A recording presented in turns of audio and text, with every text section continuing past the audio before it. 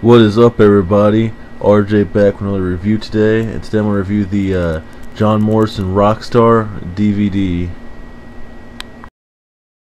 This DVD came out earlier this year. It's a one-disc set with only 8 matches on it.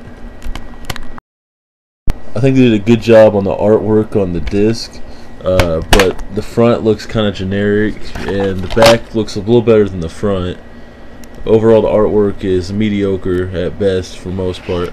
They actually give you an insert, which is not very common nowadays, but at least they gave me one of those. There's 8 matches on this DVD, and let's just get into the review right here. Let's do it. The DVD starts off with John Morrison on like the beach, and he's just walking through. And I would say the story is short, but it really isn't a story at all. They barely talk anything about his past or anything. It's not much of a story.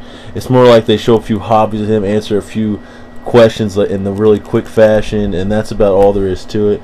There really is no story to this at all. Another thing I don't really understand is why they have 8 matches on here, and John Morrison loses 5 of the 8 matches. He only wins 3 matches.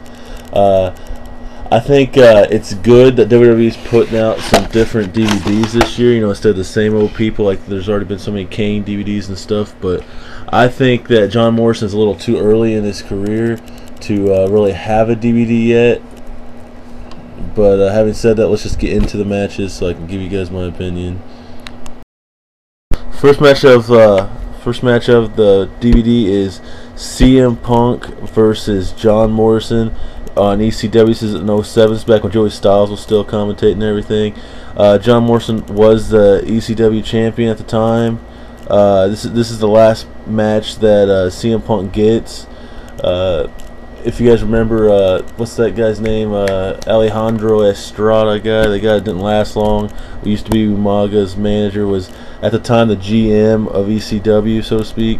And he told CM Punk, for a little backstory, that if he doesn't win this is his last opportunity. CM Punk wins it. Not a very good match really at all.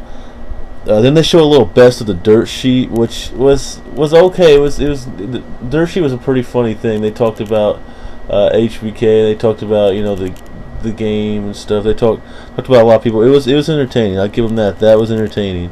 After that, we had the Miz and Morrison versus D-Generation X. Not a very good match. Very quick match. I don't know why. Like I said, they put John Morrison losing so many matches on here, but yeah, they caught the L pretty quick in that match. Not very good. Then they got this little segment where they're back on the beach with John Morrison, straight from the Palace of Wisdom. Basically, he gets asked 10 questions. A few of the questions were pretty entertaining, pretty funny, but for the most part, they were just like, really quick answers, and he didn't go into detail with the questions at all. There's only 10 of them, and it was really kind of a waste of time. John Morrison versus Evan Bourne. Not really a good match at all. ECW, not good. Very quick match. It's the first match John Morrison wins on the whole DVD. Not that good though. Not very good. Then we get to him training. Now it's very interesting. This part of the DVD is very cool to watch. It's crazy the amount of training and the way John Morrison trains. Is it worth picking the DVD up just for that? I definitely say no, but I would definitely check that part out on here. If you don't get it, like, look on YouTube. I'm sure somewhere you can see him training. It's crazy the way he trains and stuff. But that's about all I have to say about that. John Morrison versus Chris Jericho.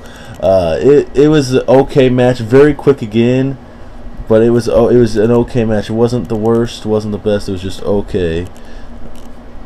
Let's see here. John Morrison versus Edge. A pretty good match, actually. They show a little bit before the match where John Morrison comes out and him and Edge have back and forth conversation for a second, which I'm glad they added that on there before they went to commercial on SmackDown. So it was a pretty decent overall, that part. John Morrison versus CM Punk. Not good at all, really. Not a good match. Making him a surfboard. For some reason, he goes to his buddy's place, and they show him making his own surfboard with the cross and stuff, and just a waste of time, really. I mean, they consider this like the story remember when I was gonna pick this up before I did, I saw a commercial. It's supposed to be like an hour-long story. It's not even a story. It's not even an hour long. Even if it was a story, which it's not. I mean, him making a surfboard's not really telling me much about him or him growing up or anything like that. So it's just a waste of time, really. Jeff Hardy versus John Morrison. This is during Jeff Hardy's world title run. Morrison got that title opportunity. It was a good SmackDown main event. It really was. Morrison takes 2 Swanton bombs before he takes the pinfall.